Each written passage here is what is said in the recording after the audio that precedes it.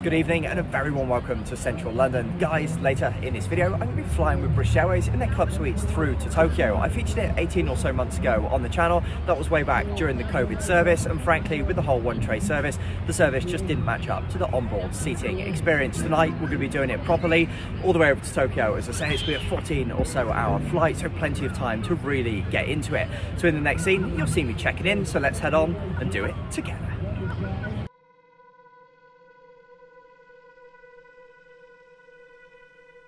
For my overseas viewers, that spot just there was the London Eye. If you're yet to check out central London, it really is a fantastic place to go and check out, and it was nice to be able to film the intro of this video just there. It's mornings like that one on that particular day that almost makes me feel a little bit sad to be leaving. Quick note as we go to check in just here, the usual business class check-in zones at Terminal 5 has actually been moved to the opposite end of the terminal, so it's now on the far left as you look at the terminal. So I made my way over there, dodging some of the more recent acquisitions at Terminal 5, and there's then a couple of zones to choose from. Firstly, you've got the automated check-in zones. On that particular morning, there were more check-in areas than there were even people waiting to use them. So it's wonderfully efficient. By the time that I got my bag tag printed, it was no time at all before that was then fixed up and the bag was then on its way to Tokyo. Really nice and easy. If you're looking for more of a human touch, if you step off to the left-hand side of the automated area, you've then got those manned check-in desks as well. From there, be it priority security right the way through to the lounge, things flow really nicely indeed. That lounge that was shown just there was actually the north side lounge. If you're after a shower, that would indeed be the one that I'd recommend using. It's been some time, however, since I featured the south side lounges on the channel, so I thought it would be a good idea on that particular morning to check it out.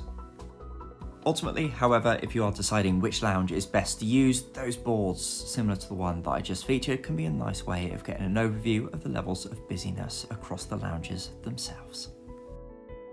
As I stepped through into the lounge, it was fairly standard lounge offerings in terms of the food front. I must say, for my money, the breakfast service has got to be the best service throughout the entire day. There was a good selection of cold and warmer options available. There was then also your usual range of areas of help yourself drinks machine, be it alcoholic or non-alcoholic options. Good smattering as well of those all-important TV screens across the lounge. You can keep up to date with exactly where your flight's going out. I was particularly impressed also by this Prosecco display just here. Overall, no major changes to report since my last visit to the Southside lounges. That said, there were some new seating options. It was quite nice to see a replacement of some of the seats in the lounges. Tricky filming, the capacity and overall usage of the lounges does seem to be really quite high at the moment, but I do get into one of those seats, which I'll show you in just a moment. In terms of the toilets, this is probably the area that needs the most work from British Airways. They're these very private units, but have this very prefab-y kind of feel to them. They do have some nice toiletries and little lotions and potions to be used, but it would be nice to see these updated. As I say, here's these brand new seats, and they did look superb, and the views out as ever looked fab. Alrighty, so that's the lounge done. Busy, but not unusable. It's just A gates today, so not much of a walk down. So let's head on down and then we'll jump on board. Just before we do so, guys, this is a great opportunity to subscribe to the channel if you haven't already done so. I've got so much from British Airways and so many other airlines on the channel, so hit that subscribe button now and you'll be kept up to date with all the developments of the channel.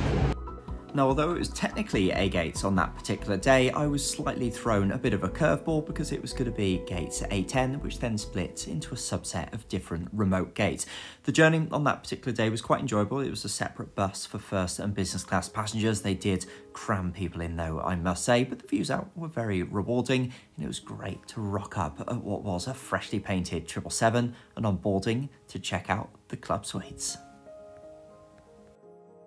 I was flying on the 777-300 on that particular day, and it's well worth pointing out that in terms of the business class, it's an incredibly high number of seats. It's actually split down into 3 cabins. In terms of my recommendation, I would try and go for those 3 rows right at the very front. They're just behind the first class, nice proximity to the toilets and also the club kitchen that we'll cover off.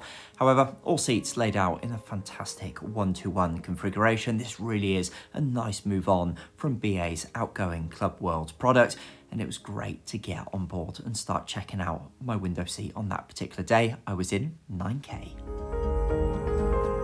Now, as I maneuver myself into the suite, one feature that you'll see just here is actually the sliding door. We'll check that out a little bit later in the flight as that becomes unlocked by the crew, but that is certainly a standout feature of this particular cabin.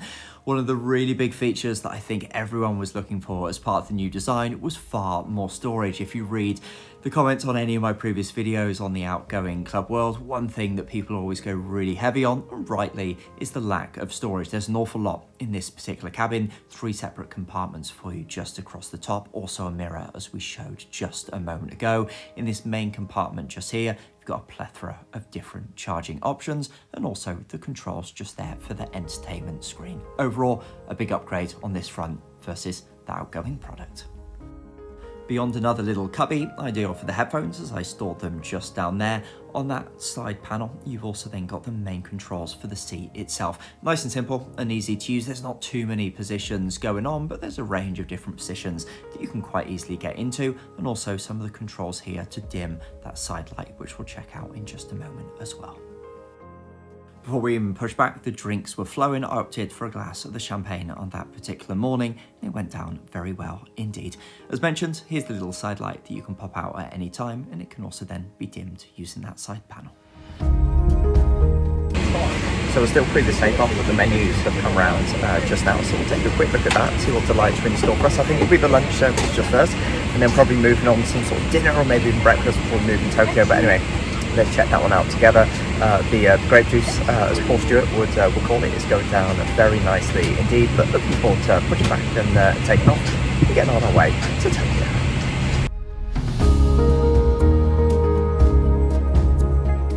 The menu kicks off with an overview of the cocktails and mocktails on offer and a few of the spirit offerings. When it comes to the wine, they're actually on the flip side, and we'll check those out in just a moment.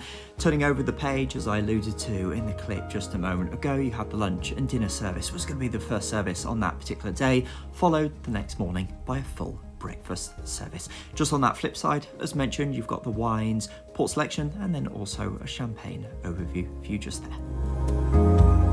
Before we push back, one final feature to show you is then the ability to raise and lower the armrest. It does make it that much easier to get in and out of the seat during meal times.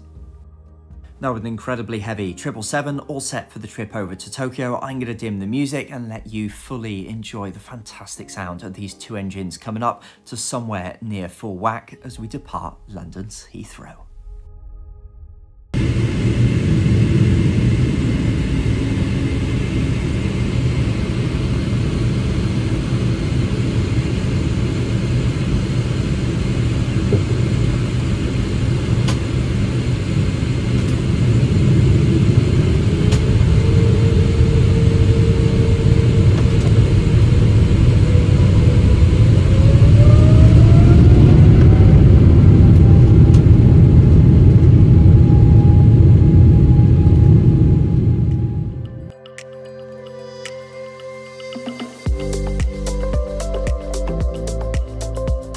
I was pleased to report that the good weather persisted for the takeoff, and it did make the climb out of London that bit extra special on that particular morning.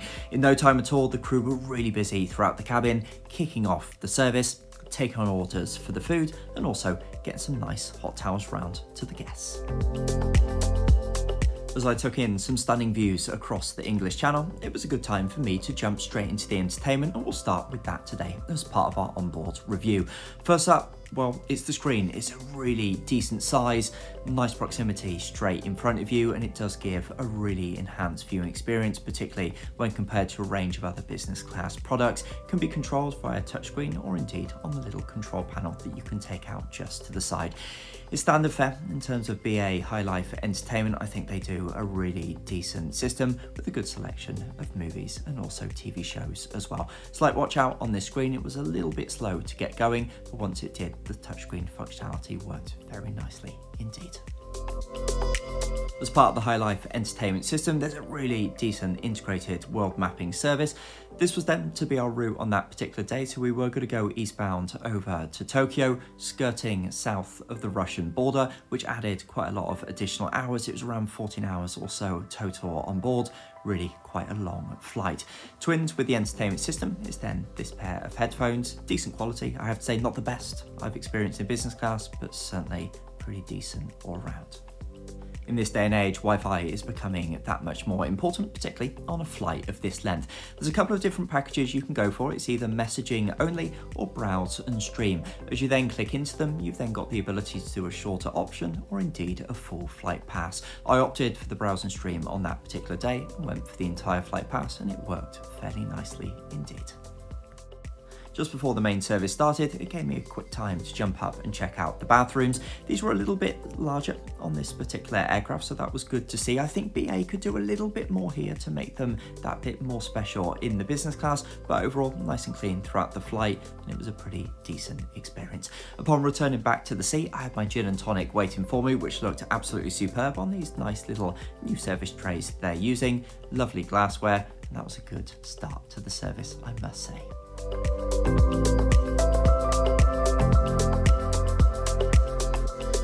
As you get into the cruise, the crew then come round and unlock the doors so you can slide those across and enjoy even greater levels of privacy. I was then into the lunch service. I opted for the goat's cheese salad as part of my starter. Slightly odd presentation with much of it hiding under those lettuce leaves, but it was a nice way to start. That was then washed down as well with a glass of the Sauvignon Blanc.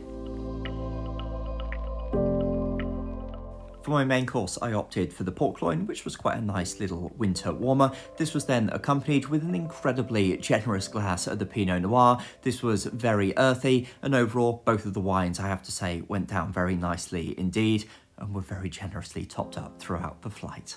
As afternoon was very quickly turning to evening, I opted for the Godiva Crunchy Chocolate Bar dessert, which I have to say is one of the best desserts that BA have offered in quite some time. As we made our way across Eastern Europe, the sun started to set and the views out were absolutely stunning. It's views like this that make this project even the more worth it. Frankly, I could bring these views to you very happily for absolutely hours. It really was breathtaking.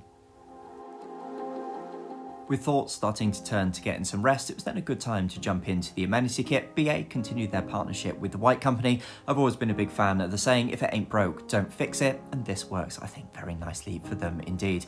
The Amenity kit had all of the usual little lotions and potions you'd expect. Big fan, personally, of the eye mask, and the crew even came around with some chocolates to finish off the evening, which I of course paired with some Baileys when in Rome, of course do as the Romans do. It was then time to start getting the bed into position, which I then aptly did just using the seat controls, and hey presto, the bed was then made up and it was very comfortable, I have to say.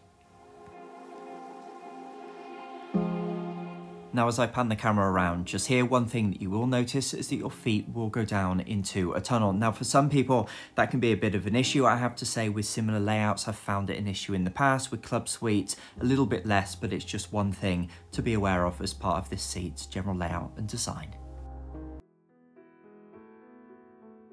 After some rest, it was then a good time for me to get down to the club kitchen so I can show you what's in store just here. Overall, a really good selection of various different snacks, drinks, sandwiches, yogurts, fruit pots, you name it, it was all there. Particularly on a flight of this length, I could imagine a number of people getting quite hungry between services, so it would be nice to have somewhere to pop on down to, so do be aware of that if you're flying in business class with BA.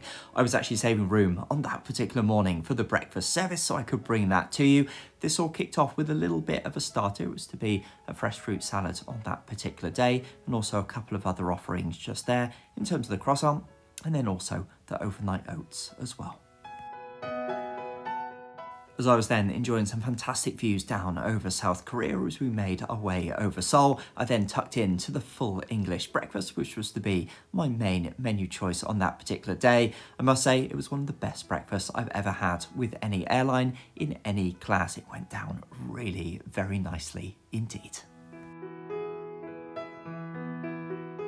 Alongside the breakfast service was then a selection of juices. I also opted for a cup of tea, so you had your full range of different hot drinks just there available to you as well.